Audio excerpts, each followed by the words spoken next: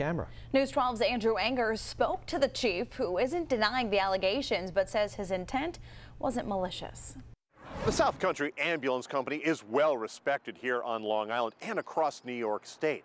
But a Bellport motorist says Wednesday he saw an ambulance company SUV driving in an unsafe manner into Gazzola Park here in Bellport. He says he went and confronted the driver about that, but little did he know that that would start a string of events that would end with a small car accident, and he says being slapped by the ambulance company chief.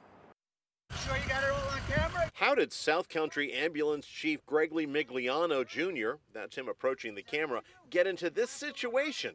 According to Thomas Schultz, it started Wednesday evening here at Tony Gazzola Park in Bellport. Schultz says he saw a South Country Ambulance SUV driving erratically and in an unsafe manner as it approached the park. He says it was driven by Chief of Administration Amy Price Thomas. Schultz says he drove his car next to hers as they both were dropping off their kids in the park. I asked her why she thought she had the right to drive so erratically, and she got very angry and upset with me, started shouting that I was harassing her and that I was following her. But Price Thomas sees the interaction differently. I was scared for myself, my son. I don't know what he was saying. All I kept telling him was, please get away from me. Price Thomas says she drove out of the lot but pulled over along the side of the road.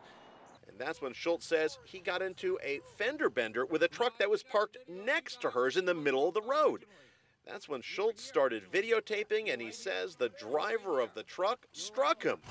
Then Schultz says he recognized Ambulance Chief Gregory Migliano arrive and approach him in an aggressive manner and struck him as well. Migliano says the slap was in self-defense as he was concerned about Price Thomas. I would definitely say emotions were in play, but we're never going to tolerate anybody setting upon our membership like that. Suffolk police investigated and charged Schultz with criminal mischief for the accident.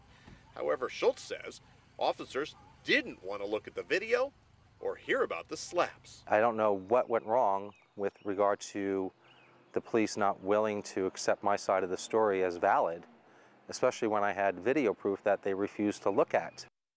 News 12 has reached out to the Suffolk County Police to see if they've taken a look at that videotape. We're still waiting to hear back from them. In a side note, Migliano and Price Thomas are both running for the South Country School Board, and they both say that it seems really odd that this situation would come about before tomorrow's vote.